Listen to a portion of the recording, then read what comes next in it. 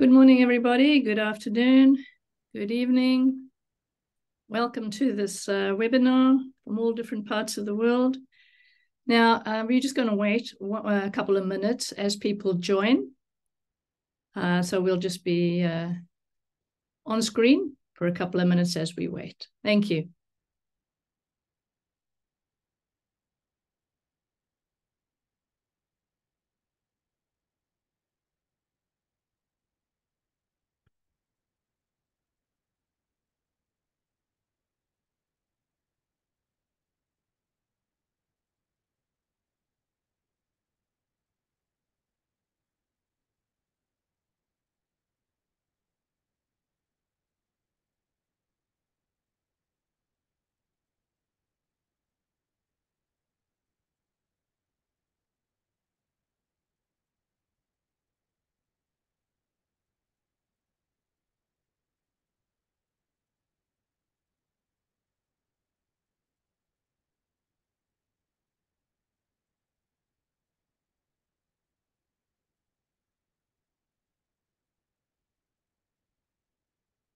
We're just waiting for everybody to join, to come in, and we'll start in about 1 minute. In the meantime, we would love to hear from you in the chat where you're from in the world. Yes, thanks that you're already starting to introduce yourselves and your organization. Thank you.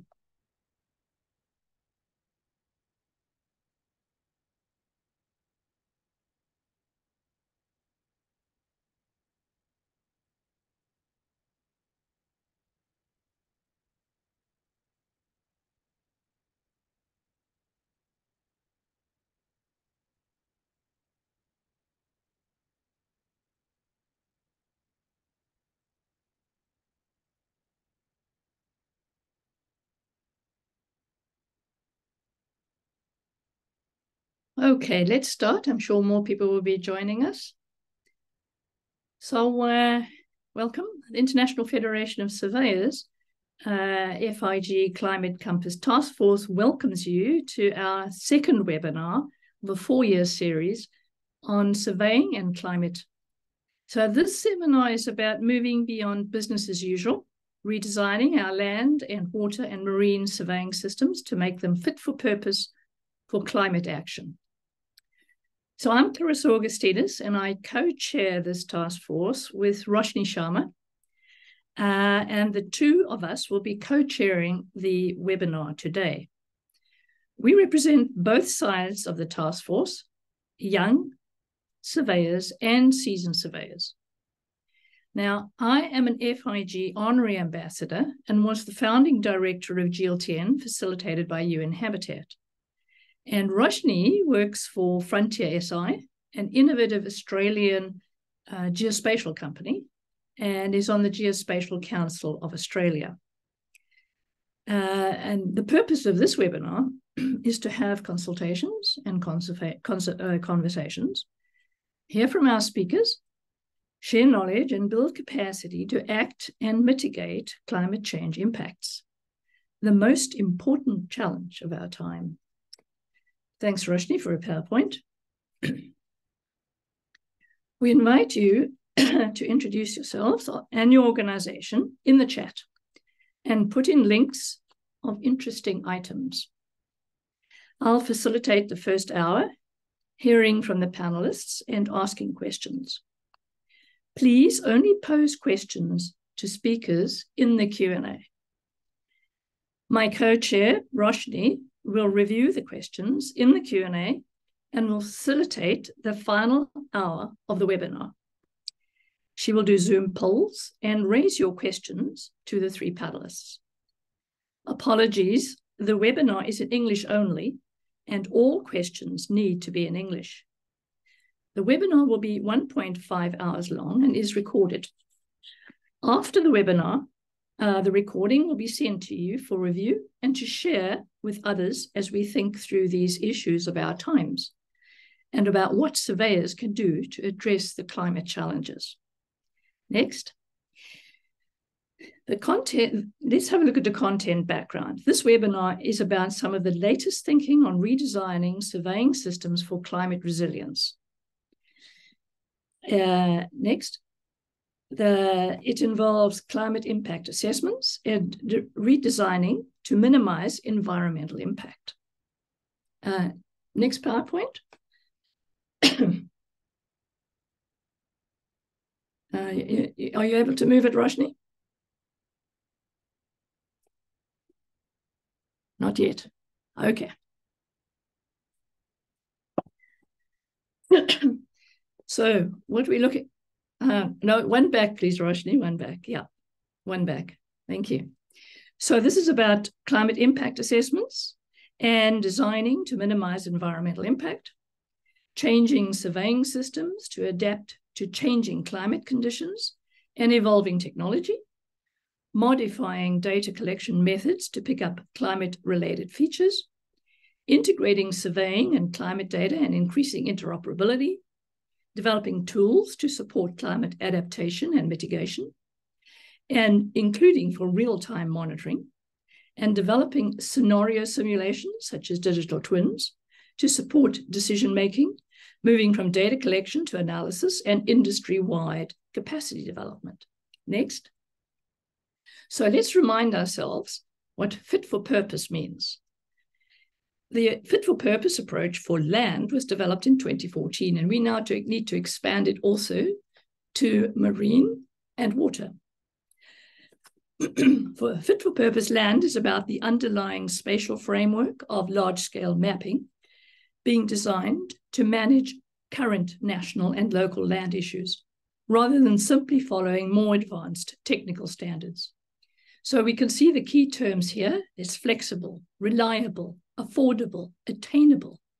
This means where the system can be rapidly established and within available resources, upgradable, allowing incremental upgrading, and participatory and inclusive.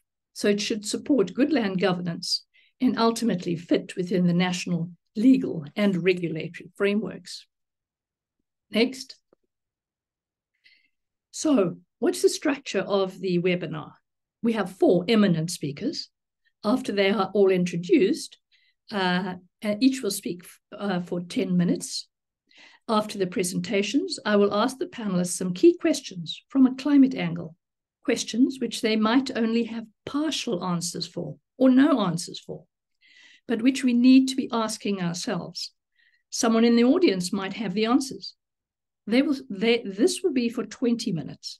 The final half hour of the webinar will be facilitated by Roshni. First, she will guide us to find out more about the audience and what you consider as key surveying and climate issues using Zoom polls. It will be followed by a panel discussion picking up the questions and comments you have raised in the Q&A. So please start as soon as possible on that. As there are so many people attending this webinar, it will not be possible to hear from the audience directly, only in the Q&A box. So let's turn to our speakers. Let me introduce you to our 4 eminent speakers for today. Dr. Jamal Brown will speak about coastal erosion in small island states and involuntary resettlement.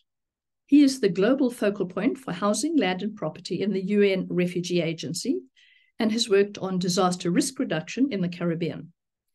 Dr. Kwabena Asyama will talk on the valuation of unregistered customary or indigenous land and natural accounting. He is the chair of FIG Commission 8 and a lecturer in land economy at Knust University in Ghana. Simon Ironside and Assistant Professor Gordana Jakovkovic will talk about mapping plastics in the oceans and waterways. Gordana is at Banja Luka University in Bosnia-Herzegovina, and Simon is a cadastral surveyor with Land Information New Zealand and is a qualified hydrographic surveyor.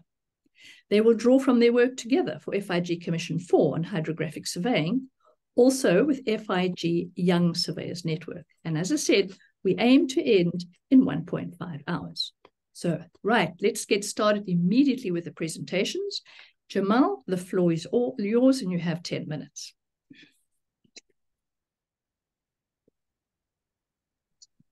Thank you very much, Clarissa, and good day to colleagues.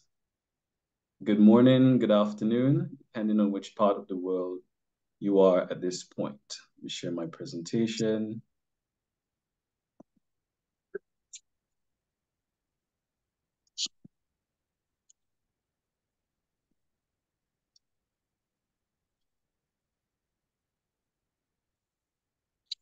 Okay, thank you. So the subject that we'll be looking at today is, of course, overarchingly, let's go beyond business as usual. Redesigning our land, water, and marine surveying systems to make them fit for purpose for climate action. Of course, I'll be presenting specifically today on the more granular theme of coastal erosion in small island states and involuntary resettlement. Now, very importantly, there are three critical pillars to this presentation today.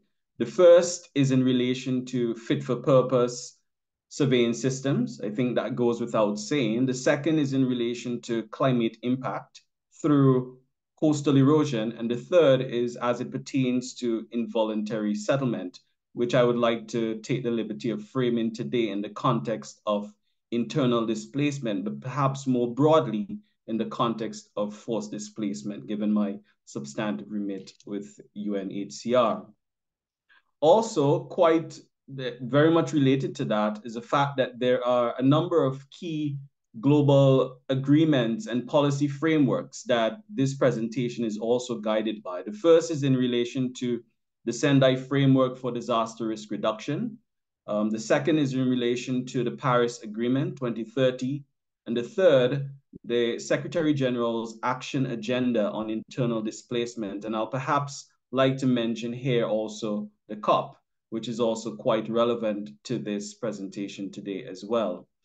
Now, climate impact in the context of of Caribbean SIDS, more specifically as it pertains to coastal erosion, is manifested by way of pronounced sea level rise, increased frequency of extreme weather events via hurricanes, tropical storms, storm surges, etc.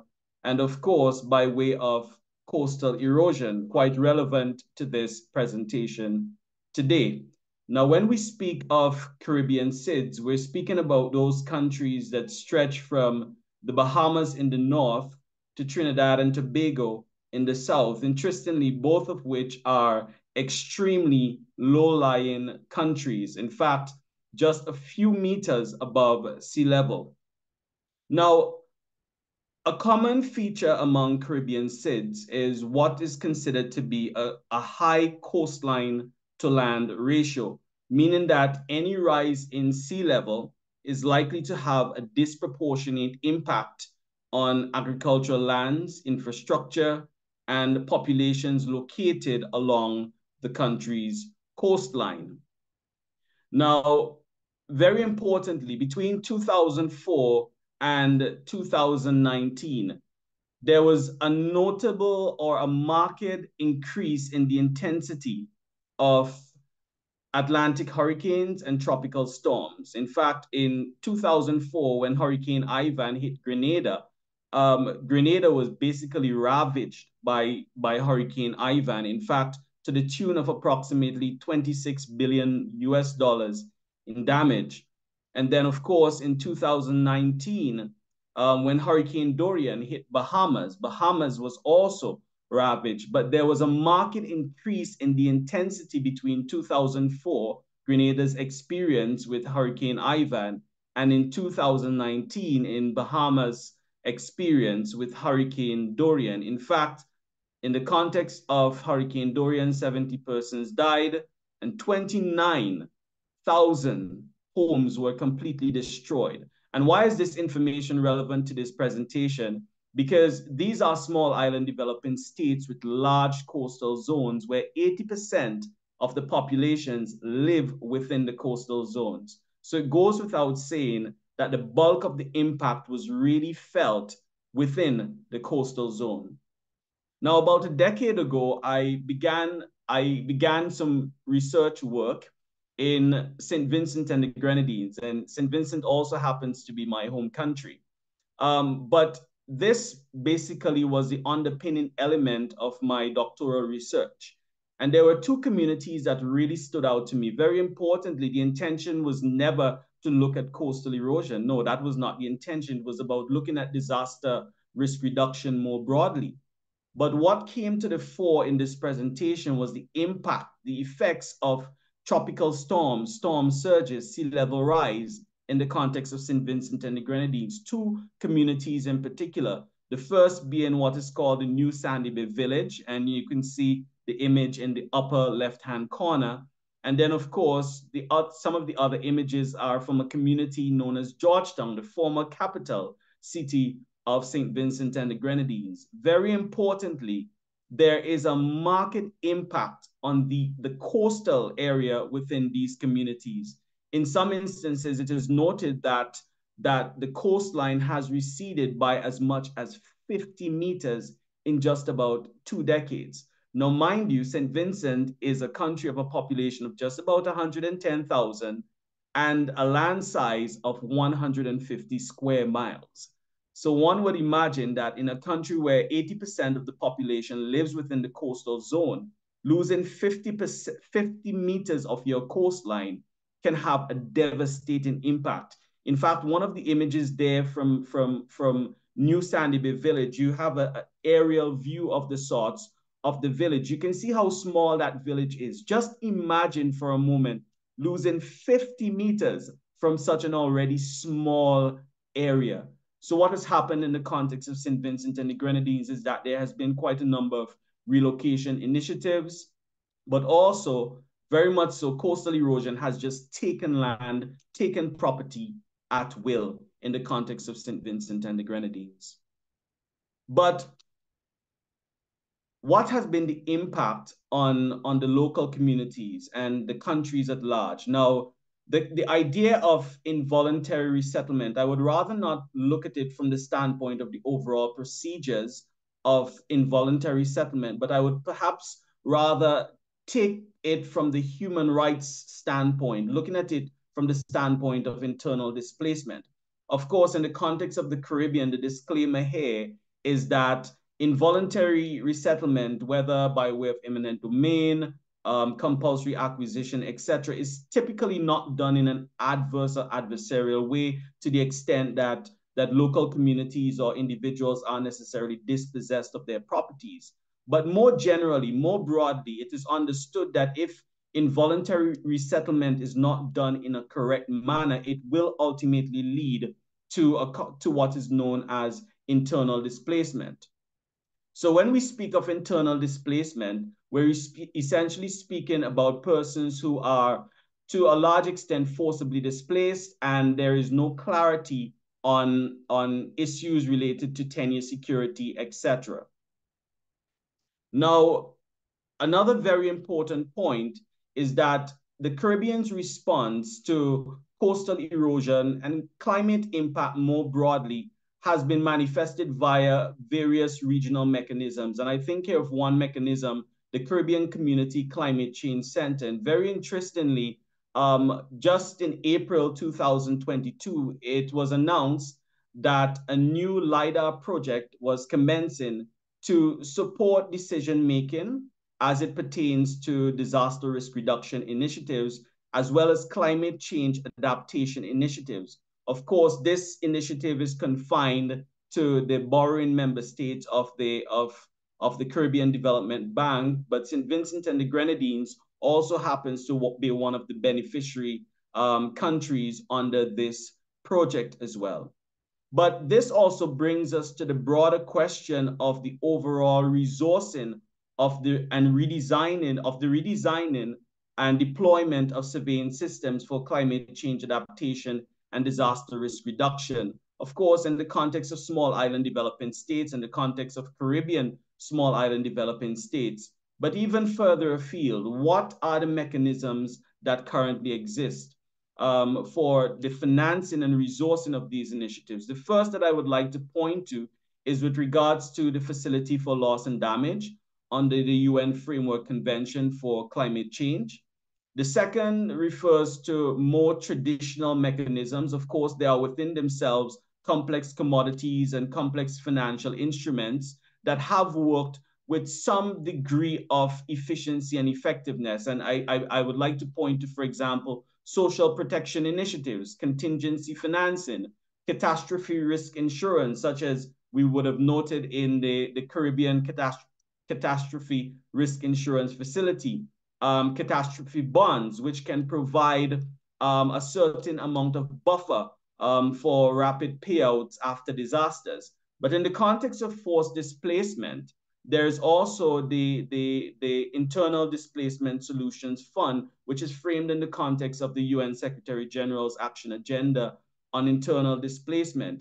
And whereas we're referring here, when we speak to involuntary resettlement, we're looking at it perhaps from in the context of internal displacement. I'd also like to reference here the Global Compact on Refugees. We're not speaking about the cross-border movement of people, but I think it is particularly relevant in mixed situations because initiatives that are meant to benefit refugees, the benefits that accrue to refugees in mixed situations will also accrue to internally displaced persons as well. And there are a number of opportunities that exist in this regard.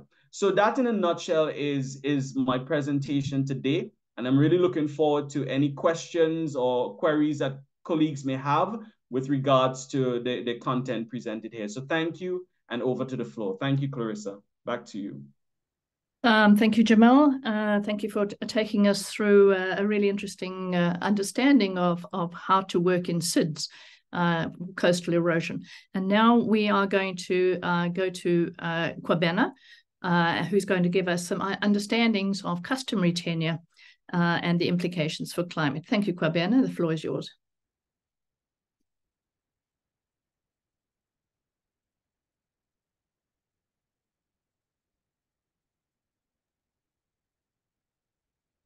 Oh, thank you very much, everyone, and good morning. I hope you can hear me over there. Yes, your voice is coming up. Thank you. Great. So in this presentation, I'm going to give an overview of non-market values in land, especially focusing on indigenous and traditional lands with case studies from sub-Saharan Africa, especially from Ghana.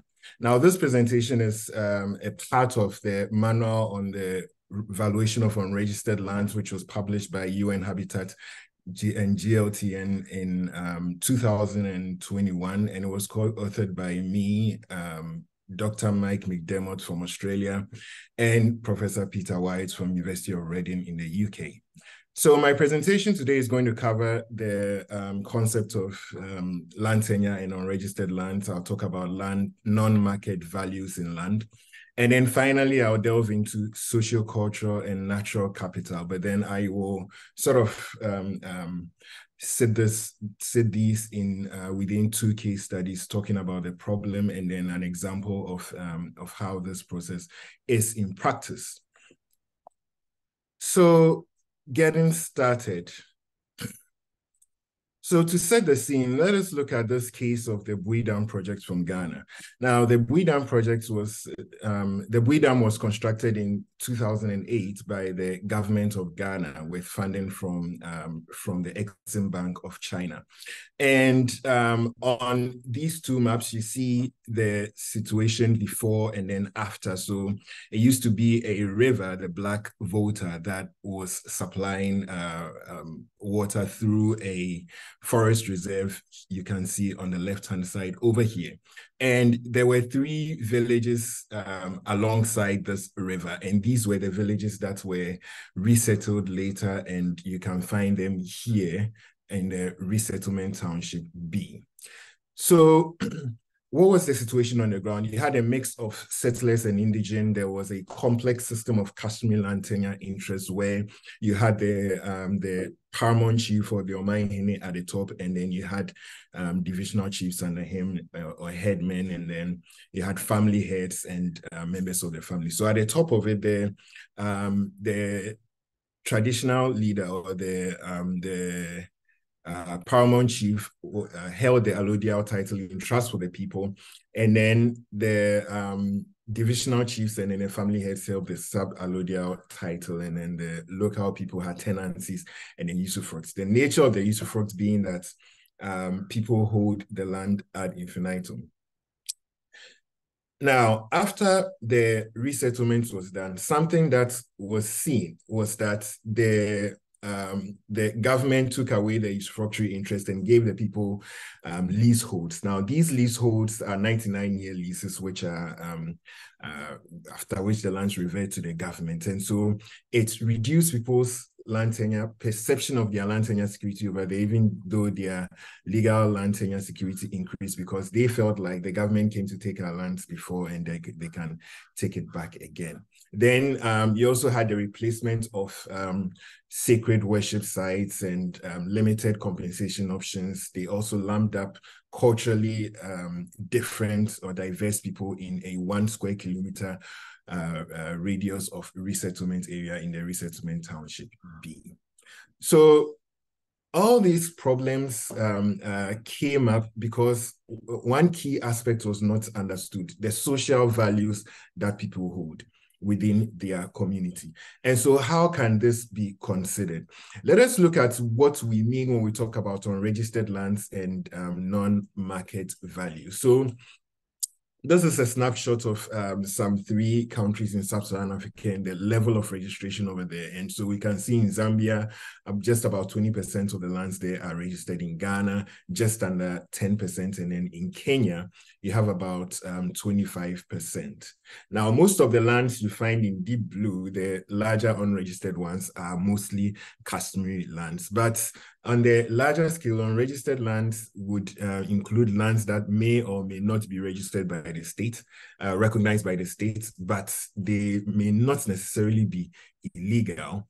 Lands that have not been registered in any sense, and these usually have no written contract, no deed of transfer, they have no title certificate, and they are usually communal in ownership. And this is actually one of the reasons why its valuation becomes difficult, as we see in the next slide.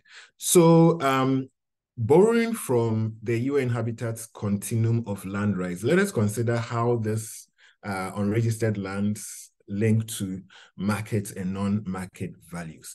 So on the extreme left-hand side, we find the informal land rights, and in the extreme right, we find the formal land rights. And with the informal rights, these are usually recognized through social networks built on traditional rights. And these social networks may be both, may be familial, both uterine and then conjugal ties.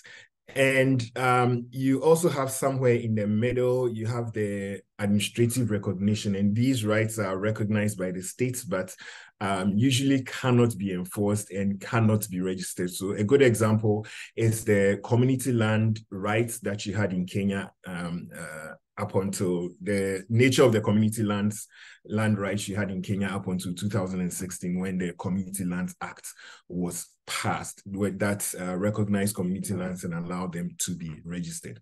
On the right-hand side, you have formal land rights, and these are usually registrable. They have market activities going on them, and they have more financialization. And this is due to the frequency of transfer on land rights, which give market values and comparative values, allowing these rights to be valued on the background of the evidence of the sales. Then now, market value is limited to the concept of value in exchange.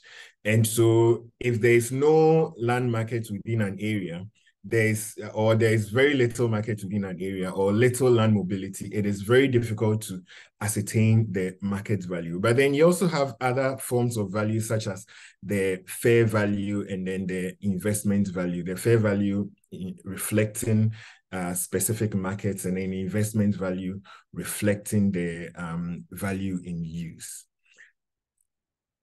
Now, economically speaking, unregistered lands are capable of producing both market and non-market values. Use values may be direct or indirect, or option values. Now, direct values can be extractive, such as farming, fishing, or mining, non-extractive, such as habitation and then recreation.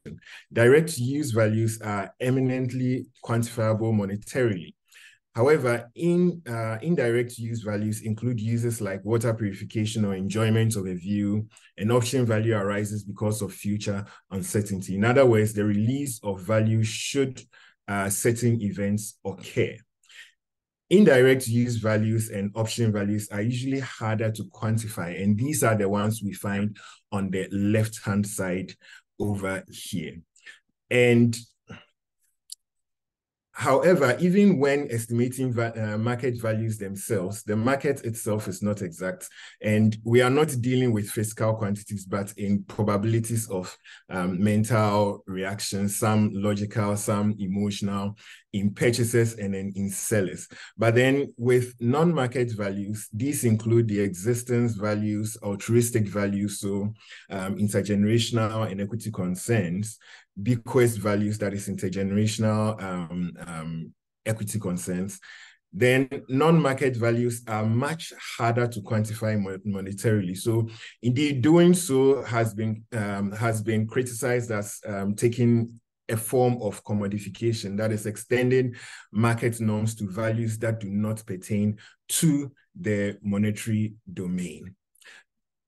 So for property, social values include subsistence and physiological development, self-identity. So people's social status and their personalization of property. You are also looking at social capital. This includes relationships between ownership and then including relationships and ownership as a socio-cultural status. Then we're also looking at social equity and empowerment, political, that is looking at political, gender, and social relations, and then psychological well-being, personal comfort, and then convenience.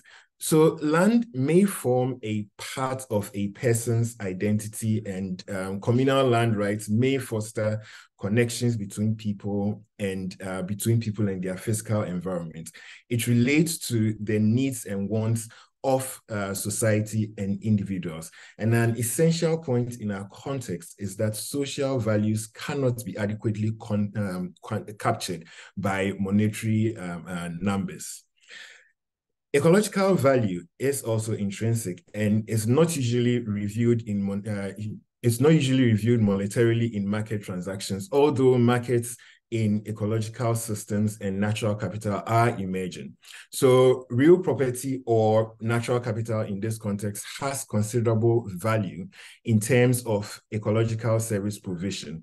And this is enabled and influenced by biodiversity and biomass. These services are essential to the future of the planet. And these all include climate regulation, air, soil, and water quality improvement, and carbon dioxide sequestration. Now, these values may be consumed by current incumbents or retained as an option for future use by the future generation. Biodiversity has values that are difficult, if not impossible, to measure in market prices. So some would argue that biodiversity is priceless, its value is infinite. But economists might argue that biodiversity in another commodity subject to trade-offs and substitution, one unique species could be substituted for another in terms of its utility at the margin. And marginal value here measures the change in the total value, but marginal value of diversity is problematic because of the interrelationship between the value of a single asset such as a river and the value of the related ecosystems or other natural assets.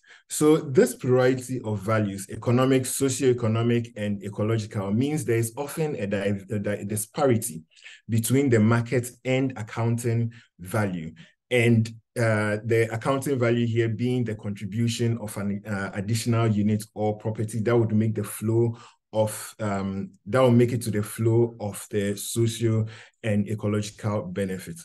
So ideally, market value and accounting value would, maybe right? up some of these ideas as we go to the questions. Right. Okay. We are a bit short of time, so we really look forward to hearing a deeper dive in during the question time. Sorry about that. Thank you. Yeah, thank you very much. No problem. So let's move to our next speakers. Can we ask Simon and Gordana to make their presentation on mapping plastics and waterways and oceans?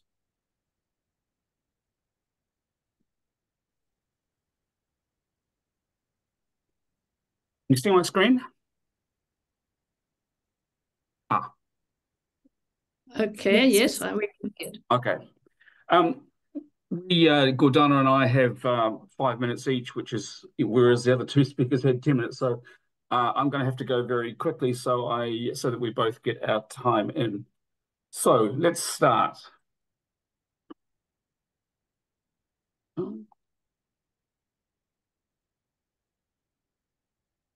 Sorry. Yes. There we go. Journalist Gordon Campbell wrote recently in an article on plastic pollution that compared to COVID and climate change, the threat from plastics seems like a low-rent version of planetary disaster. Is it possible that the plastic drink bottle, the fast food plastic knife and fork, the plastic packaging wrapped around virtually everything we consume are really omens of the apocalypse? The answer, unfortunately, is yes. The effects of plastic pollution on the Earth's oceans are well documented, potentially catastrophic, and increasing exponentially year on year. UN estimates suggest that over 75% of all the plastic produced since 1950 is now waste, with the majority of it discarded into landfills or dumped into marine environments. The UN Environment Programme has conservatively estimated that each year more than 8 million tons of plastic ends up in the oceans. That's roughly 15 tons of plastic entering our oceans every minute. 80% of all the litter in our oceans is now made of plastic. And by 2050, the World Wildlife Fund estimates that by 2050, without action, the World Wildlife Fund estimates that by 2050, there'll be more plastic in the sea than fish by weight. Only 9% of plastic waste is recycled. It is difficult to recycle, slow to decay, expensive and polluting to burn, and breaks down into microplastics. Tiny particles that enter the food chain and cause harm to animals and potentially humans. We've all seen the images of fish and seabirds choking on plastic, but that unfortunately is just the tip of the iceberg. Microplastics, which are particles smaller than 4.75 millimeters in diameter, are present in the clothes we wear, the water we drink, and throughout the food chain. There are an estimated 14 million tons of them residing on the sea floor. And because fossil fuels are heavily used to create plastics and transport them to their point of sale, the climate change implications of the plastics problem are also not insignificant. This is an intolerable problem that needs immediate and far-reaching action to remedy. The Mapping the Plastic Working Group, a combined initiative of the FIG Young Surveyors Network and Commission 4, was formed in 2018 to contribute to the battle against plastic waste.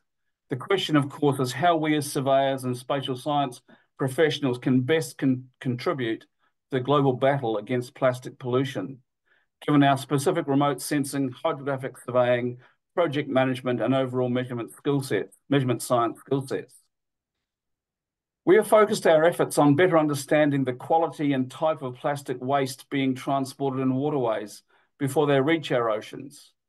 Rivers have been identified as a significant contributor to the plastic pollution problem affecting our oceans, with plastic waste predominantly concentrated on the surface and upper limits of water bodies, on riverbanks and along coastlines during the transportation process. This slide from CSIRO in Australia illustrates the waste transportation pathway, and it's from research undertaken in the Bay of Bengal at the outfall of the Meghna, Brahmaputra, and Ganges river systems. Effectively, it's all coming from uplands and flows down through the waterways into the estuaries and the coastal areas, and out into the coastal areas, and then from there it moves out to the ocean. So that's effectively the problem.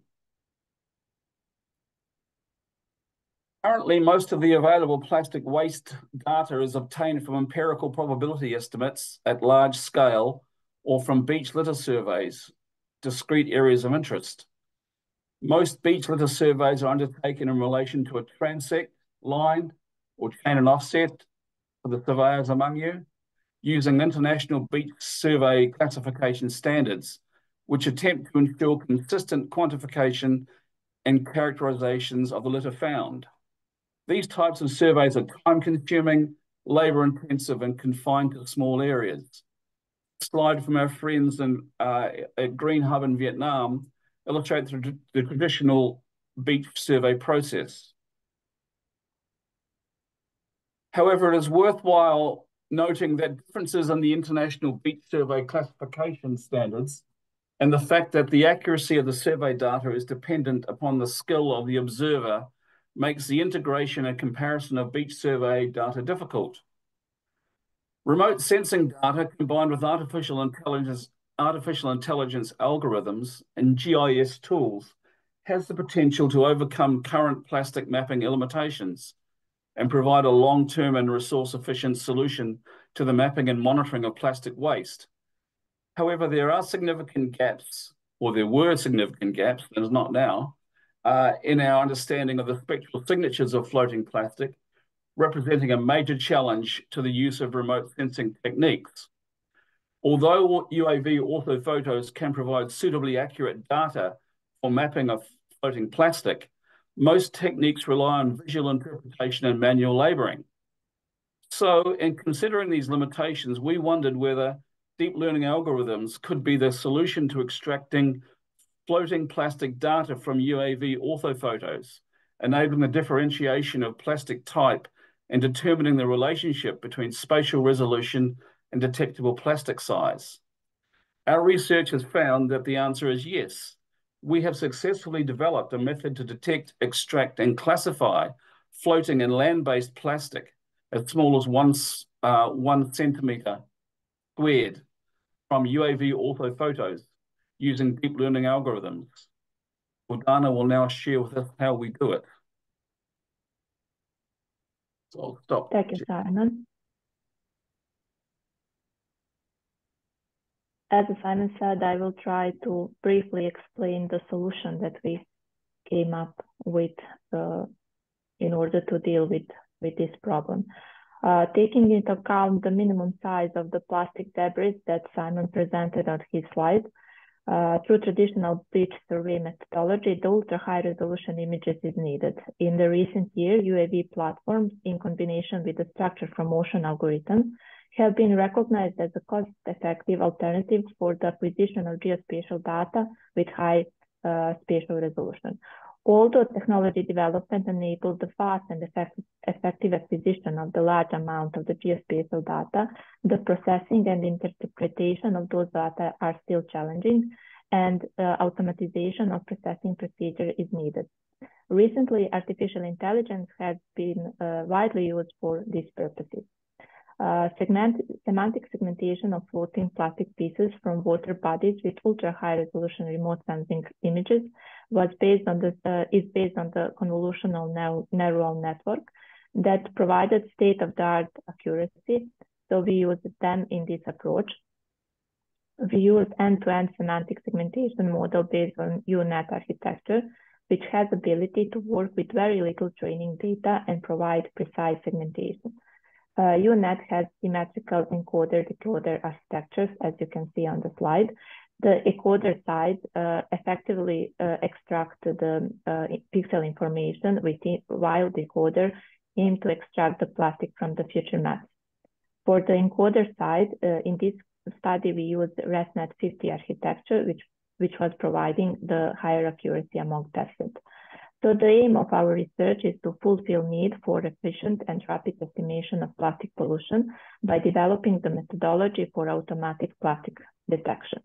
The overall model for detection of the plastic debris is in near real time, is presented on the slide, and it's completely based on previously discussed technologies.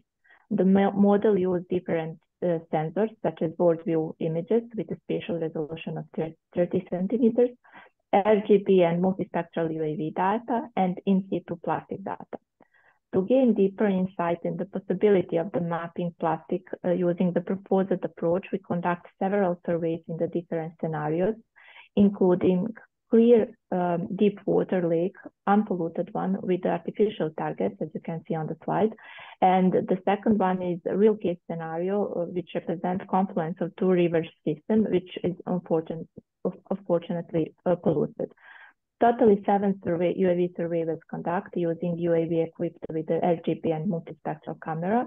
And the flight height was from 12 to 19 meters, while spatial resolution of the created data was between 4 and 30 millimeters. Totally 3 different algorithms was trained.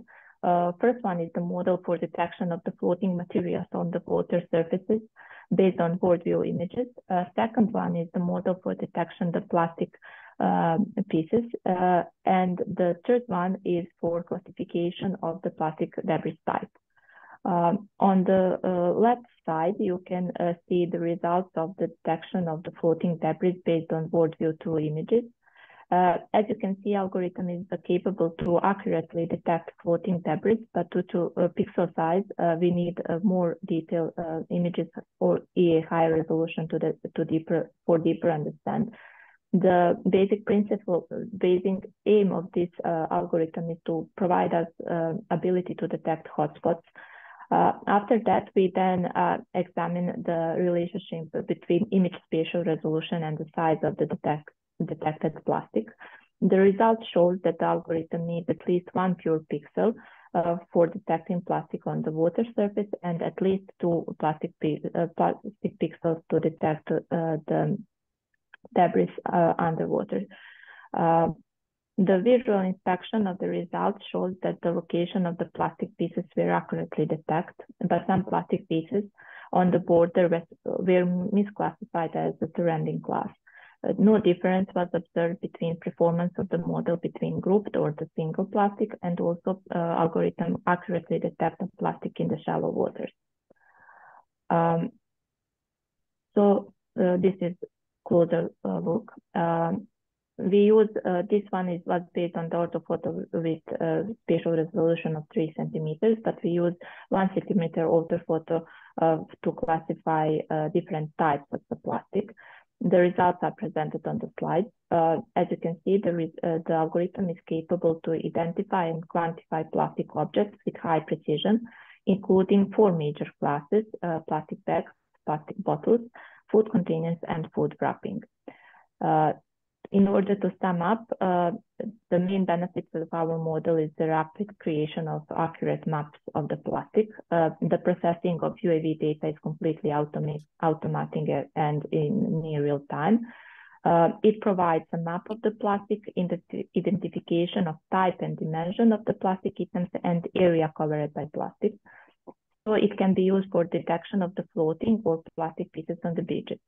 And it can provide accurate information which is needed for stakeholders dealing with cleaning campaigns, but also it can be used for monitoring sustainable development goals indicators, specifically target 14.1 to prevent and significantly reduce marine pollution of all kinds. Thank you for your attention, and we are looking forward to your questions in the Q&A session. So Lisa, back to you. Great, thank you very much. Now we've come to an end of our presentations on moving business beyond business as usual. As you can see, it's fairly wide-ranging.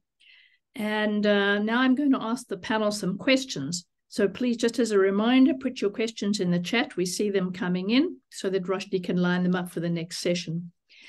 I'm going to put some questions to the panel. Remember, guys, that as the Climate Compass Task Force, we focused on building knowledge. Not everybody has the knowledge. So this is about strengthening communication. It's about asking questions which are hard questions. It's about maybe not everybody has the answers. So we have 4 presenters, and these will be grouped in 5 minutes slots. I will mix up the speakers, starting with Jamal, then Simon and Gordana, and then Kwabena. Please feel free to answer the questions from a global and national or local perspective and within any geography or surveying sector with as practical focus as possible, drawing on your case studies. And Kwabena, we would really be keen to hear the rest of your presentation if you want to give the pieces to us that we're starting to emerge. So if you're not ready, please don't feel free to answer all the questions. Maybe nobody has all the answers yet, but we just need to keep asking them. So remember that surveyors are absolutely critical to the delivery of all the 3 Rio environmental goals, including, like, for instance, COP28 that starts tomorrow, and for the future of the planet and people. So using your presentations and going beyond it, I'm going to be asking these 4 questions of all the panelists. How do we need to redesign to minimize climate impact and address climate change? What are the legal and ethical issues we need to address when redesigning? What new fit-for-purpose tools are needed for climate resilience? And what are the capacity gaps? Right, Jamal, give us your thoughts. Yes, thank you very much, Clarissa. Very, very important questions. And, as it pertains to the first question of how do we redesign to minimize climate impact and address climate change, I think the first element of the redesign has to be as it pertains to our overall business model, because a significant amount of work has been done in actually developing a lot of these tools. I don't think that there is any shortage of technology, tools, approaches, etc. A significant amount of work has been done in that regard. But in many instances, there is a gap, and the gap is in relation to the extent to which the technology has actually been diffused into particular societies to address issues around the understanding of disaster risk, strengthening disaster risk governance, etc. Facilitating disaster risk reduction and climate change adaptation more broadly. So I think the redesign is not so much from the standpoint of the actual technicalities of the tools and approaches available to us, but more so in our overall business models. How do we ensure that our packages, the solutions that are on offer, even the pricing structures are more aligned with what is required from a climate change adaptation and a disaster risk reduction standpoint? Of course, there are quite a number of legal and ethical considerations that must be applied as part of that redesigning of surveying systems. And of course, from the standpoint of do no harm, we need to ensure that any advancement as it pertains to geospatial technology, surveying systems, etc., do not promote, for example, expropriation of lands, government expropriation of lands, or dispossession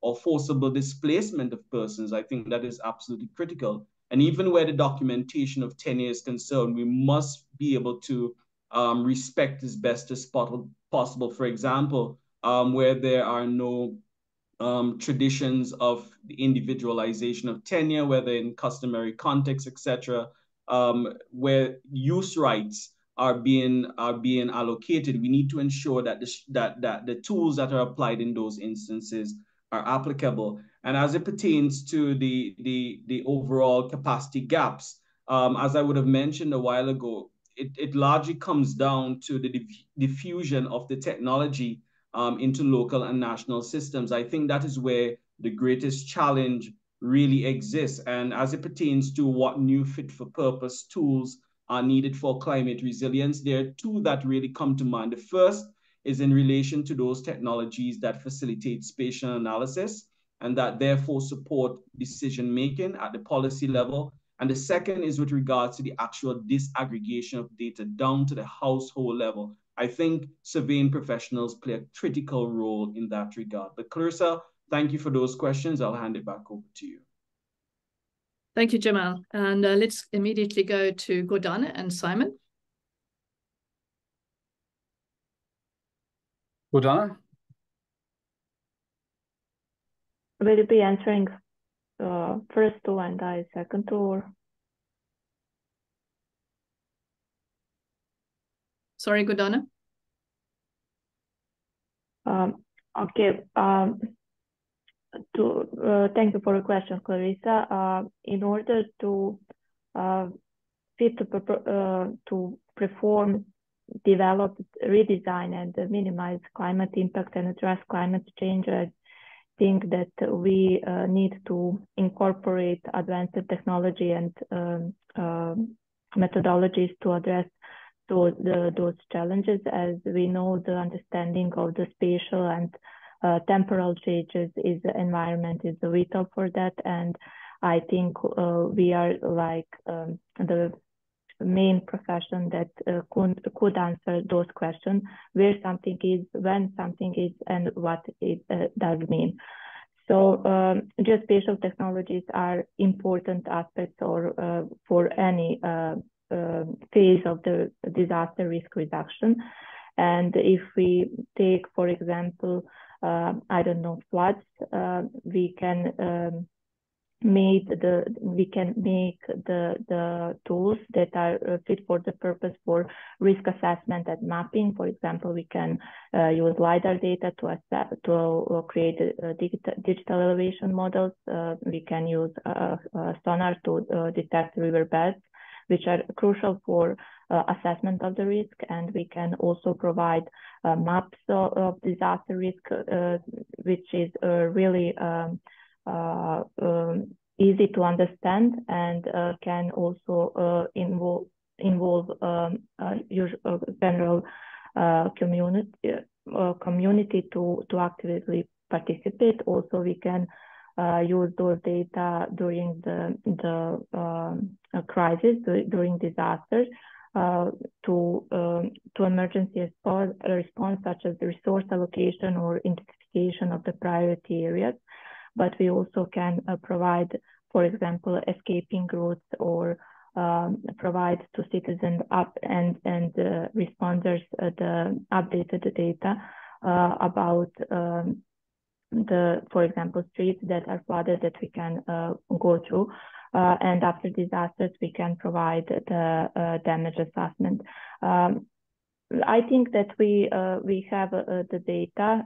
There is a bunch of the data currently created, but I think we should pay more attention on analyzing those data and extracting information that are really important for decision makers in order to use those data.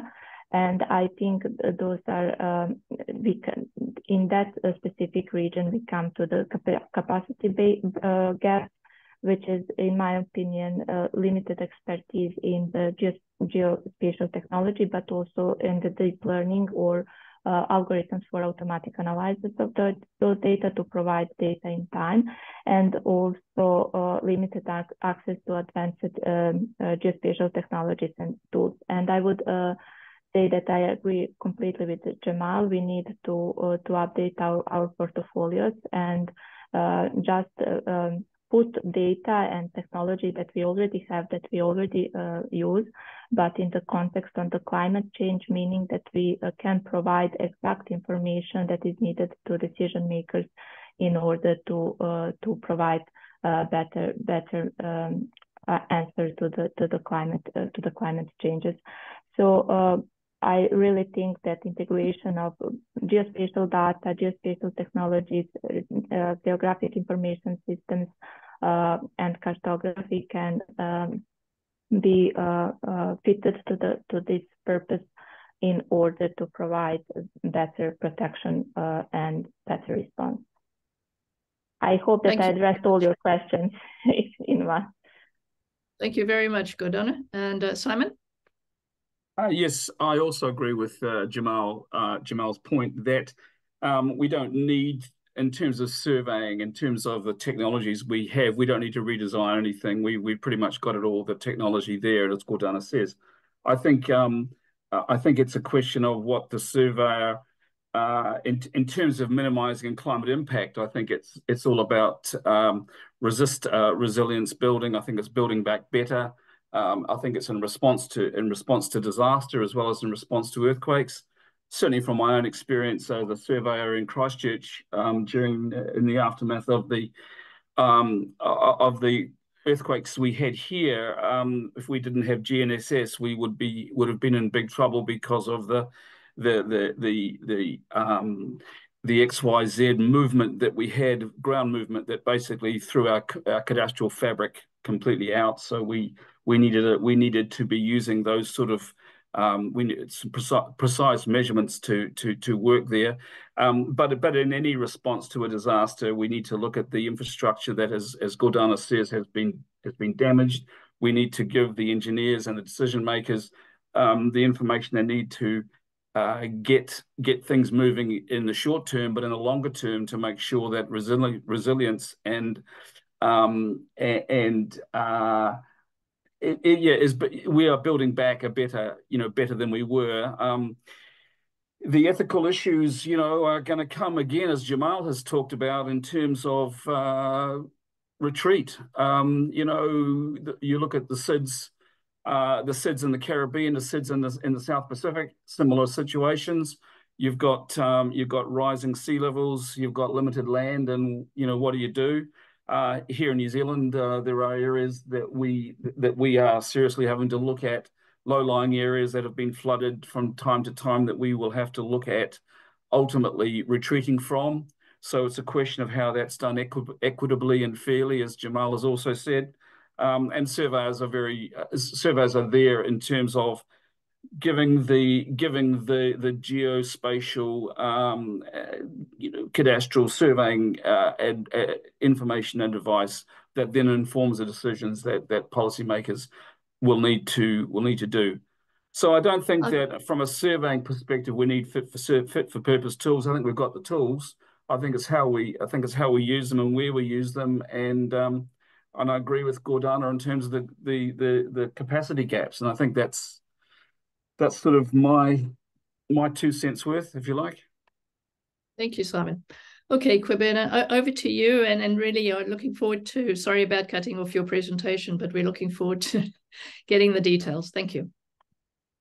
Sure. Yeah, so in answering your questions, I'll just put everything together. So with redesigning to minimize climate impact and address climate change, I feel like when we talk about redesign, it requires a holistic approach, in a sense that climate issues are though we talk about it in the large macro as a large macro issue, it's actually a micro issue that affects individuals' social, economic, and their environmental aspects of their lives. And so it is very important that the new approaches or the redesign that we look at reflects these three aspects of people's lives. And I'll talk more about it when I'm answering the third question.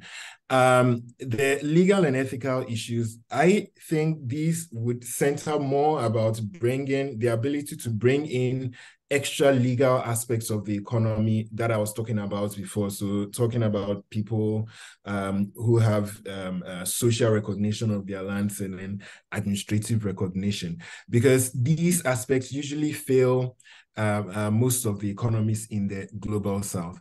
Now, when we talk about new fit for purpose tools, that I see that we have to consider both the social and cultural needs of the users. Conventional surveying, cadastral surveying, land surveying, and valuation surveying tools have long sat in the ambit of the social development of Western Europe. And so these tools should hence be able to be redirected to focus on the social and cultural context of the areas where these tools are going to be used. Then in terms of capacity gaps, I saw a question in the Q&A that talked about something like this, and when we get to the Q&A session, I think we can talk about them more. But then capacity gaps would be in terms of education and training of, from my perspective, as evaluation surveyors in the context of the Global South. You find that today very little consideration is given to non-market values, the sensing of non-market values when in the training of valuers. And so, especially in the valuation of Kashmir lands, you find that these issues are usually not talked about. And so there's small aspect of the value that relates to the market is usually what is reported, but then other aspects of the value are usually not much considered. Thank you very much, Clarissa. Thanks very much, Kwabena. So we've had some very interesting conversations, and I'm now going to immediately pass over the chairing to Roshni, who's going to take us through the next half an hour. Roshni. Thank you so much, Clarissa, and amazing presentations. Thank you so much, Dr. Jamal Brown, Simon Ironside, Dr. Gordana, and Dr. Kwabena Asiyama.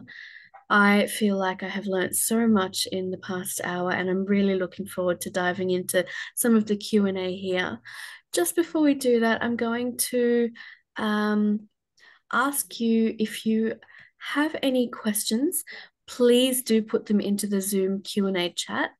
And we are a community here, and we absolutely recognize that the wealth of knowledge that we have doesn't come just from our speakers, pardon me, but from those attending in the audience as well. It is a network, an ecosystem that we have here that allows us to come together as surveyors who are interested in and concerned about the climate crisis, to be able to look forward for solutions and be able to, make the impact together. So what I'm now going to do is put on screen a poll. So for all of our attendees, this is the time that we are looking to get you engaged here. What the process will be is for you to, you'll have a box that should be on your screen in the next few seconds. What will happen is you'll be able to scroll on the right-hand side of the poll. And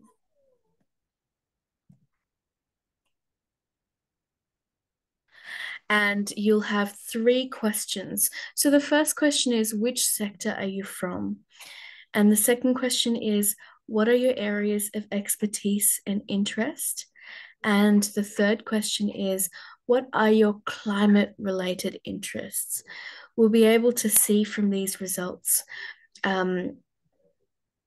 what is it that you are specifically looking to understand more about? What sorts of people are you looking to hear from and network with in future webinars and seminars, and at the task force meeting that we have coming up in February? And also to understand what are the gaps that we can aim to try to fill through this task force. So the things that we do, the activities that we do in the task force. So if anyone has any questions or is having technical difficulties in answering the poll, please do put them into the chat in Zoom. And a reminder again that if you have been inspired and if you've had if your thoughts have been provoked by the excellent presentations from our speakers, please do place your questions into the Zoom Q&A box. Likewise, if there are articles that you may be aware of, or if there are ideas that you have, please put these into the Zoom chat box. And if you would like to share your own LinkedIn profile links so that you can network with each other, all of the attendees on the call as well. Please feel free to do that again in the Zoom chat, and we'll reserve the Zoom Q&A box for questions for our speakers. We have a couple of juicy, exciting questions that have been shared already, exploring topics such as cybersecurity. So please do place your questions for the speakers there. As we are progressing to complete the poll that's up on your screen, do remember as well to scroll on the scroll bar that should be on the right-hand side of your screen to ensure that you can access all 3 of the questions.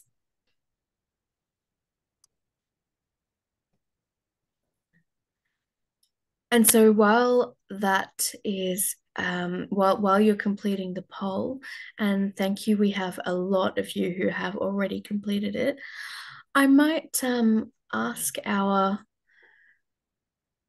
some of our panelists some of the questions. So, Corbina, I know that you are a very keen science communicator. You're very interested and very passionate about how we can convert technical information into simple, clear messaging that is accessible and understandable by the directed audience, whether that is students that you are teaching in your lectures or whether it is the average person on the street.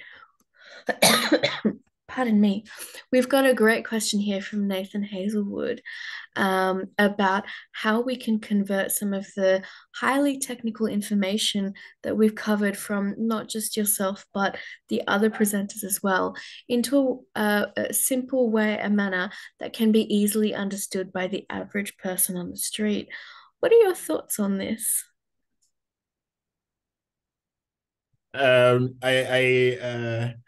This is a very interesting question because it reminds me of what happened after I wrote my first journal paper. And a senior colleague encouraged me to write a magazine article from it. And so I converted into a magazine article, and it was published in GIM International. And I think about 6 months later, a classmate of mine saw me, and then he was just like, "Hey, I've seen you writing some sensible stuff." And so my reaction to him was, "Oh, you read my journal paper?" He's like, "Oh, no, I read this paper from a magazine." And it was just 600 words. Okay. So what that taught me was that, yes, a lot of you might have people in your field reading the technical papers that we write, but then it is important for us as technical people, as scientists, to sell our messages ourselves. A couple of years back, there was this newspaper article about the health benefits of wine. And when they talked about the journal paper itself, the journalists had just picked one sentence from the journal paper and then run with it. And so when we are talking about climate science, it's a very, very technical area where people have wild imagination about it. So it's quite important for we ourselves to take the step to sort of write other articles after we have published our findings into the scientific world, so that the man on the street can also understand what we are talking about better. Thank you. Man or woman? Man or woman, sorry, the person. Sorry. So those are really great points. There's another question here, and I do apologize if I don't pronounce your name properly. We've got a question from Mureschik for Gordana about saying that as a witness of major climate changes in Bosnia and Herzegovina, I'm so sorry, and beyond, what are our chances of educating the public about the importance of our work? This flows on from what KB has just spoken about in terms of choosing our audience and simplifying our messaging. Gordana, over to you. Thank you for the question. I think the first step would be education of surveyors in terms of how we present the data and the results of our work. We need to put ourselves there as the crucial factor for this specific area. The second one is developing open source tools. For example, if we develop some geoportal where we will publish all relevant data, for example, for the floods, if we develop 2D or 3D geoportal where we will publish, for example, flood risk maps, and if we do visualization of those data properly, so the regular person can go there and access those information on a regular basis and can understand those data, I think that general public will gain more insights on how efficient we how efficient the information that we deliver can be. For example, if we are talking about floods, if we are talking about response to the floods as a disaster, if we have a geoportal where we can publish the current status and which streets are flooded, then, and if we make the services that can optimize their routes for escape, I think the people would be very amazed. Those information would be very useful for regular people, but also for responders that are involved in the disaster response. So moving to digital technology, moving to providing good visualization methods that also integrating 3D can really help in better understanding of real world in their representation in the digital system. That's really very insightful, Gordana. Thank you. It flows on really nicely to a question that we have from Pierre-Francois Blin. And Jamal, I'll ask you to respond to this, please. With LADM2 moving towards cadastral management of hydrospatial zones, how is the cybersecurity of geodata being anticipated to secure these high-value zones? Yes, thank you very much, Roshni. I think this is a beautiful question. In fact, I wanted to answer Kobena's question as well, but I'll just go directly to this one. As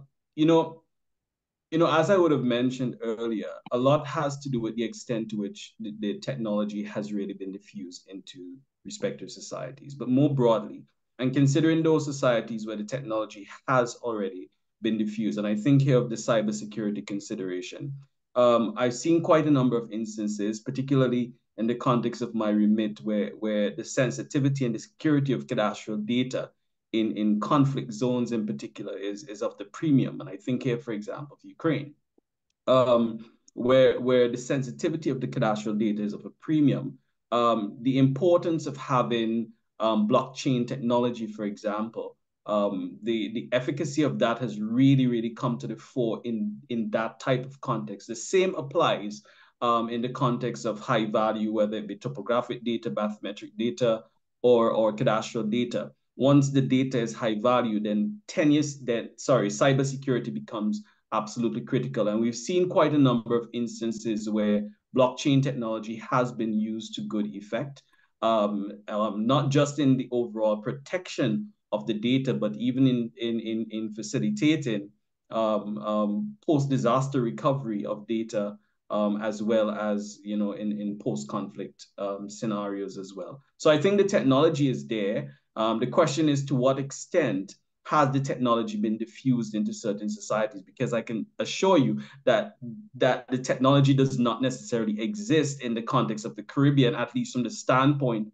of it being applied within the national cadastral systems or for the protection of bathymetric and topographic data. But I know in many developed world contexts that cybersecurity consideration has already been considered by the big players. Thank you. Thank you, Jamal. I've got a question here for Simon as well.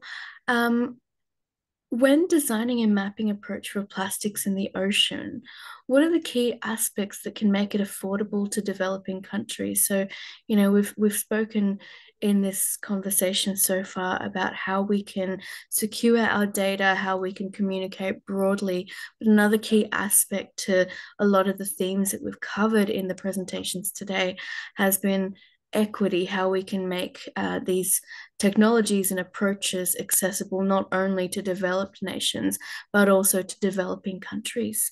Over to you, Simon. That is a very good question, Roshni. And unfortunately, developing countries, particularly in Southeast Asia, but also in Africa, I think, are bearing the brunt of this plastic pandemic, and unfairly so. It's in most instances the problem doesn't begin with them, but through some twist of geography, it ends up with them. And governments have limited budgets, and they have a lot of competing demands in those budgets. So, as you say, it's a question of how it can be done equitably. What we are doing, Gordana and I, in the mapping the plastic space, as we were talking about, is effectively our surveys are really based on UAV surveys. So even for let's say a relatively poor third world country, a UAV is not a major expense. So effectively, what we're trying to do, and one of the things that we're trying to sort of say here, is that our technology is very sophisticated technology, but it's not expensive, and the whole idea is that we can try and share this out to as many countries and regions as possible to help them deal with this problem, because as I say, it's not often of their making, but they are left with it. So we started with what we were doing with the pretext of how can we help, and part of how can we help is how can we make it affordable to do, and I think that's what we're at. But everyone needs funding from someone, the World Bank or whoever, and that's where it all comes from. But ultimately, if we can make it as accurate and as reliable and as instantaneous and as cheap as possible, then it's a solution that hopefully many communities can take advantage of. Absolutely. Thank you, Simon. I've got one more question here. It's from Cromwell, who is one of our task force committee members. And I'll leave this open to, pardon me, sorry,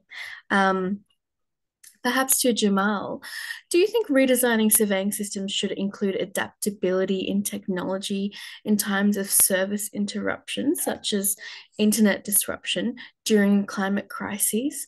And how can old technologies be relevant in those scenarios? And happy for any of the other presenters to jump in on this one too after Jamal.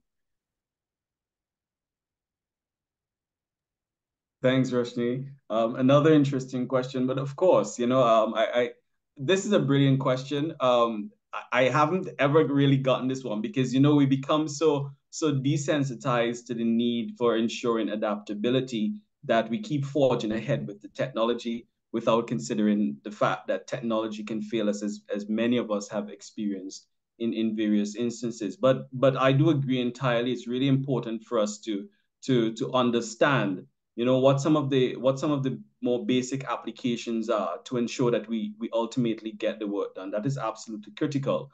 But at the same time, there are certain impediments to applying older technology, for example, levels of accuracy that are required in certain contexts. So for example, we know we can't apply certain old technology in the urban context. We cannot apply certain old technology for bathymetric surveys, for example. And even as, let's say, for example, LiDAR technology diffuses itself into some, decision-making processes, and decision makers become, a bit more dependent on that level of accuracy, that level of reliability. The question then becomes, how reliable are the methods that previously existed and that were previously applied? But I think it's a very important question, and it's really important for us to maintain the importance and understand the importance and applicability of older technology vis-a-vis modern technology. So I think it's an important question, important consideration, but at the same time, there are questions as it pertains to reliability of data, the need for speed to ensure that we respond efficiently and quickly as well. But yeah, interesting question, something to think about. I probably need to give it some thought myself as well.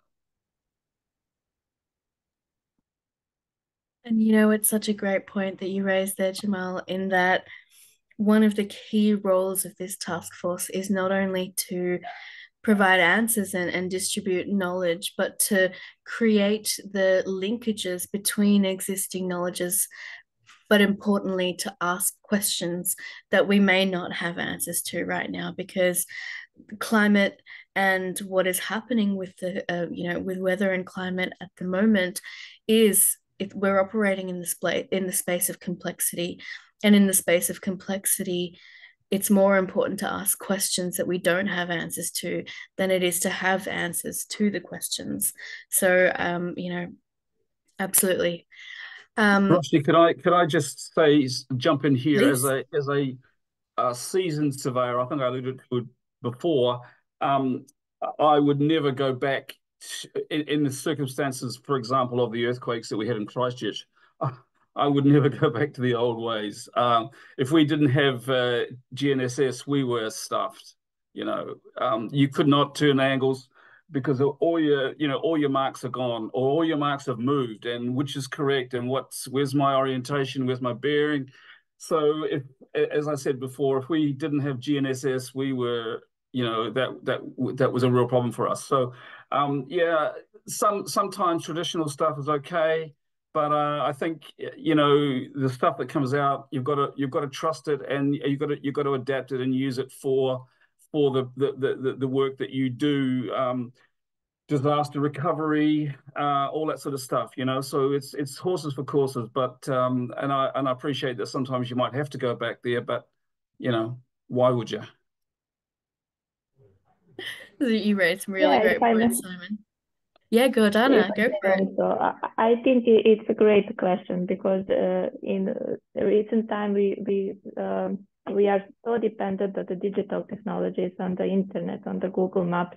When you're traveling, you will rarely see someone who have paper map and trying to figure out how to get somewhere. But I would say that for each solution there is advantages and disadvantages. And of course, if we, for example, my example was for the floods and for emergency response.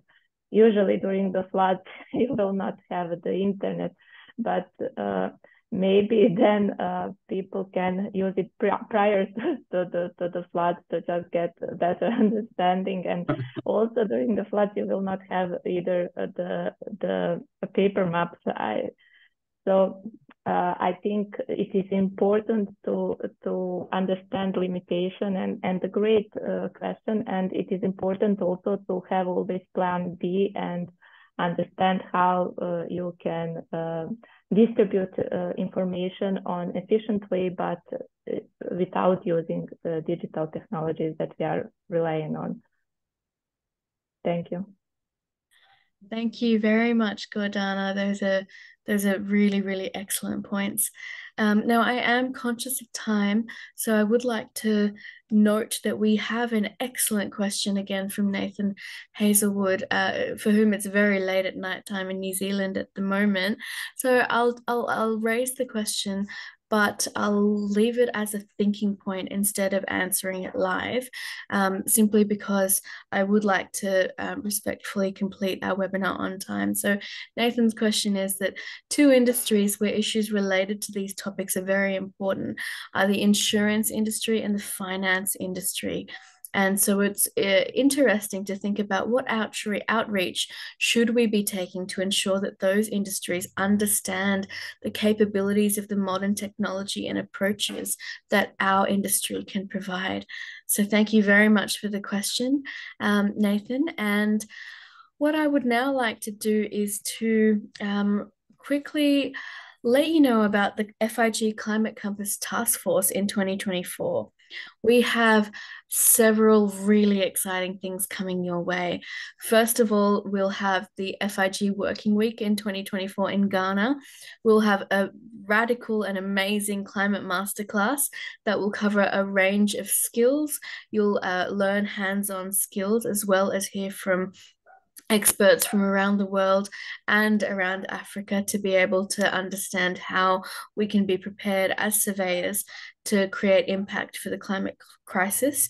And we'll also have climate workshops during the technical program, as well as networking and social events for the task force while at the working week in Ghana. And we also have at least 2 webinars that we will run virtually for anyone, whether they'd like to, no matter where in the world they're located. And we'll also have a task force meeting that will be run in virtually, so it'll be held on Zoom again. So we look forward to welcoming you to that. And here we go. So our task force meeting will occur in February 2024, and it will be run over the 3 major time zones that we have around the world. So no matter where you are, you'll be able to attend one of these in the morning and one of these in the evening. We're aiming to make this as accessible as we can, and we hope that you do register and join us for as many of these as possible. So details will be available in the chat, so please do register for those. The other thing that I would like to let you know about is that we have a mailing list and our LinkedIn page that we do keep up to date. And if you would like to stay abreast of the latest developments of the Climate Compass Task Force, please do join our mailing list and follow us on LinkedIn. So all of the details about how to register for these 3 events that are part of our task force meeting and global virtual seminar will be made available to all of you via email, and you'll also be able to access the link to join our mailing list and follow us on LinkedIn in that email as well. I'd like to just wrap up by saying a huge thank you to all of you who are online as attendees, because without you, we wouldn't have our global community. We wouldn't be able to ask questions and debate and have discussions about these important issues that are relevant to us as surveyors now more than ever. So thank you for joining us. We hope that you we hope to see you at our task force meeting and global virtual seminar in February. And we hope that you've learned something about how climate is relevant to you as a surveyor in your day-to-day practice. So from Clarissa and I and the entire FIG Climate Compass Task Force Organising Committee and our 4 speakers, thank you very much for joining us.